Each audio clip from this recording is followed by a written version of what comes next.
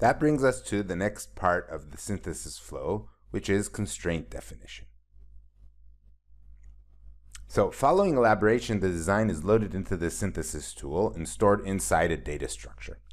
Now we have things such as hierarchical ports, inputs and outputs, registers, and so forth, and we can access them by name. And here's just a small example of some SDC commands or typical commands that can be used to access these things. We'll learn about this in detail in the next lecture.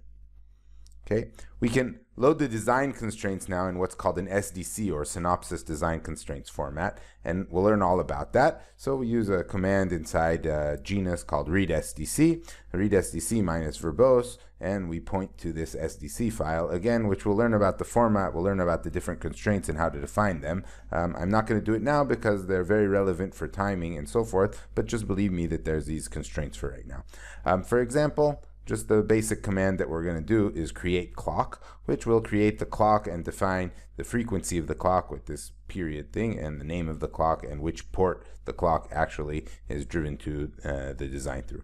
Again, I'm not going to discuss constraints right now. I just wanted to point out that this is the point in the synthesis flow where we apply them, because now we actually have this structure. We know what the registers are because they were inferred and so forth, and so we can do different things like get ports and get cells and so forth. But again, we'll go into this in detail in the next lecture.